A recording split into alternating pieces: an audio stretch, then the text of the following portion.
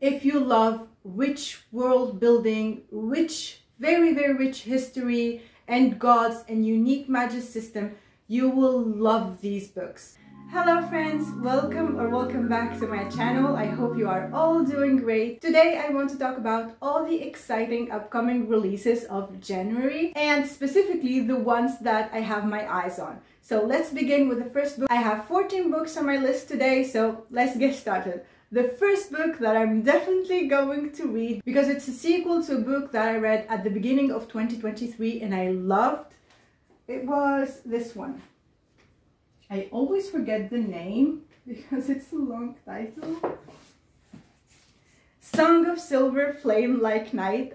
I love this book so much. The sequel is coming out January 2nd, but I'm waiting for the Illumicrate edition so it could match mine. The second book is called Dark Star Burning Ash Falls White, and it is a YA epic fantasy, and I think it's only a duology. It's inspired by the mythology and folklore of ancient China, and in this book we follow Lan, and Lan lives in hiding after the Atlantean colonizers invaded her kingdom and killed her mother, and also outlawed her people's magic. She spends her nights as a song girl while trying to look for clues to understand the strange mark burned into her arm by her mother in her last act before she died, and no one but Lan can see it. Until the night a boy appears at her tea house and saves her life. That boy's name is Zan, and Zan is a practitioner, which means that he's one of the fabled magicians of the Last Kingdom. Their magic was rumored to have been drawn from the demons they communed with, and that magic is believed to be long lost. And they must hide it at all costs from the Atlanteans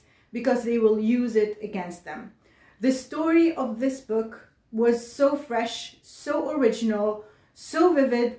The writing style is lyrical and you will feel for the characters, you will root for them. I love this one so much and I cannot wait to get back into that world. Highly recommend if you love Chinese mythology, metal magic, chi magic and demon gods, you will enjoy this one too. The second book that I'm going to mention is coming out January 9th. It's called Sanctuary of the Shadow. It is a new adult fantasy and this is going to be published by Entangled Publishing. We follow Harrow. She's disguising her abilities as part of her act in a circus to keep her true identity safe from those who slaughtered her entire clan. Until she meets someone with similar powers, I think who was Cage in a circus, I guess. And this was pitched as the Bourne identity meets the magic system of Shadow and Bone and the political intrigue and rich lore in the style of The Witcher. And that makes me go into this book with higher expectations. That's not always a good thing. So yeah, but I already seen this pitch, so I don't know about that, because if this delivers, this is going to be phenomenal. By the way, this is a book that I mentioned in one of my special edition books that you could buy without a subscription, but I don't know if it's going to deliver because it's a standalone, so we will see about that. The third book, everyone is waiting for this one, House of Flame and Shadow, coming out January 30th, and I think everyone already have that date marked on their calendar. Next we have Emily Wilde's second book, Emily Wilde's Map of the Otherlands. It's a cozy adult fantasy. It's the sequel to Emily Wilde's Encyclopedia of Fairy.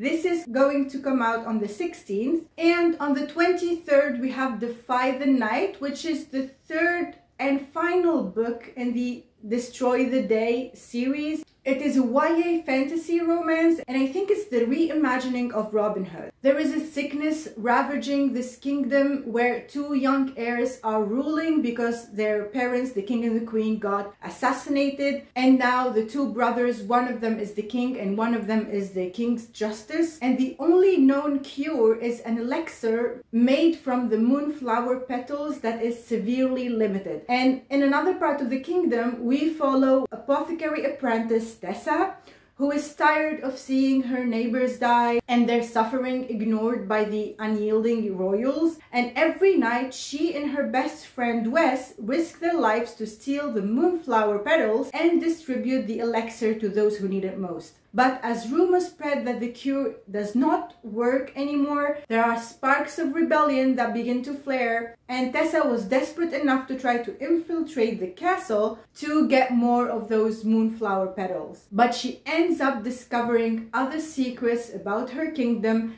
and the story starts from there. I personally did not read these books, but I heard great things about them. So yeah, we have the final book coming out on the 23rd. Another book coming out on January 6th. It is The Atlas Complex, which is the third and final book in the Atlas series. It is an adult fantasy, and I know a lot of people are waiting for this one. Next up, we have A Fragile Enchantment by Alison Saff. This is the author of A Fire Wilder Magic. It was very popular last year. This book is a YA historical fiction fantasy, and we follow a dressmaker who was commissioned for a royal wedding and finds herself embroiled in scandal when a gossip columnist draws attention to her undeniable chemistry with the groom. This book is pitched as a Regency England inspired fantasy world in a sweeping romance threaded with intrigue, unforgettable characters, and a love story for the ages. And I'm really waiting for this book to come out. I'm intrigued and I really want to read it. It's going to come out on January 23rd, and I'm very excited for this one. Next, we have Midnight Ruin by Katee Robert, coming out on the 16th. It's an adult romantasy. It is book 6 in the Dark Olympus series, and all the series is about Greek mythology reimagining, and this book specifically is a friends to lovers, and of course with the signature spice of Katee Robert. Next, we have The Mystery Guest by Nita Prose. This is book 2 in the Maid series. Book 1 being The Maid. It was a mystery thriller and a lot of people enjoyed it. In the second book, an author dies in the Regency Hotel where Molly works, and she tries to solve the mystery behind his death because apparently it was a murder. This one is going to release on the 18th. Next, we have book 2 in the Falling for Fables. It is called Brewed in Magic, book 1 being Forged by Magic. It's a cozy fantasy romance by Jenna Wolfhard, and it's expected to be published on the 2nd. And then on January 23rd, a lot of people are waiting for this one. It's the finale of the Witchwalker series by Charissa Weeks. It's called Kingdom of the Forgotten. It is the 4th book in the Witchwalker series, the first book being The Witch Collector. I already told you about this. I already read this first book, but I still have the next books to read. I love this series. There is a novella which will be the final book, but this 4th book is a novel. And the novella is called A God's War. It's going to be released later on May 11th. But this one is coming out, as I said, January 23rd. If you didn't know about the series, the Witchwalker series is a new adult fantasy romance. The first book is called The Witch Collector, and every harvest moon, the Witch Collector rides into the town where our main female character lives and leads them to the city of the immortal Frost King, and they remain there forever. So the people in this village do not have any idea what happens to the girls because no one comes back from there. And our book opens with the collecting day, where our main female character, her name is Reina, she's 24 years old, and she kept her witchy powers hidden until she was ready to be taken by the Witch Collector because she was planning to save her sister. And as she was ready to execute her plan, the village gets attacked and the Witch Collector gets very badly injured. So what she decides to do, she decides to save him in order to have a chance to see her sister again. And the story begins from there, and it's enemies to lovers at its best, and it's so good. And I cannot wait to reread book 1 so I can read the rest of the series. I highly recommend this series. If you love rich world building, rich, very rich history and gods and unique magic system, you will love these books. Next up, we have a book that I'm anticipating, like a lot of people, by Sarah A.Parker. She's the author of To Bleed a Crystal Bloom. The book is called When the Moon Hatched. It is a fantasy romance. It is star-crossed lovers. We have fae. We have the tropes of who hurt you and forced proximity and forbidden love and like banter. It's also a multiple POVs and strong and sharp main female character. and a lot of angst. I am so anticipating this book. I'm following the author and I love everything that she shared, the snippets that she shared of this book, and I'm very, very excited to dive into this. Next up, we have Voyage of the Damned. This is an adult fantasy mystery. This is going to release January 18th. It's about 12 heirs from 12 provinces from this kingdom who all have magical abilities that embark on a journey together. I don't remember why they do it, but they are on a ship together on this journey, but somebody gets murdered and they try, of course, to discover who among them is the killer, but a lot of things happen after that. Maybe there is a subplot of romance in this book, but I think it's mainly the mystery element that is prominent here.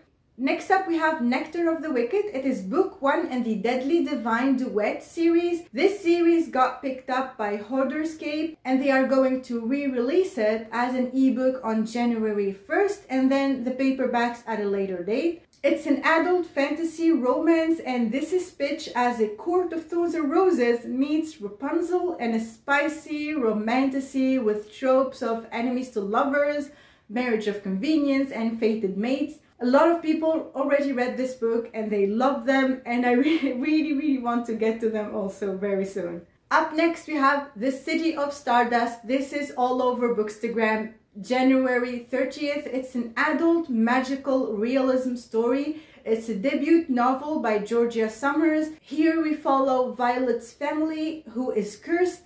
One member in each generation is doomed to be stolen and taken away to another world, and Violet is trying to find a way out of this fate and rescue herself and her mother. Next up, on January 7th, we have Whispers of the Deep by Emma Hamm.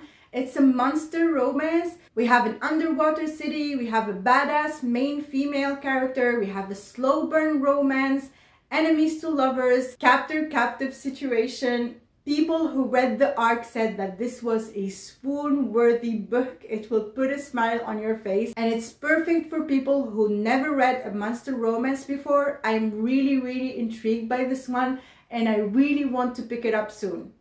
And that was it for me today for this video. Thank you so much for watching. If you made it this far, leave me the blue heart emoji and tell me if there is any book of these that you are interested in. And if you haven't subscribed yet, please subscribe so we can become book besties. And I will see you in the next one. Bye!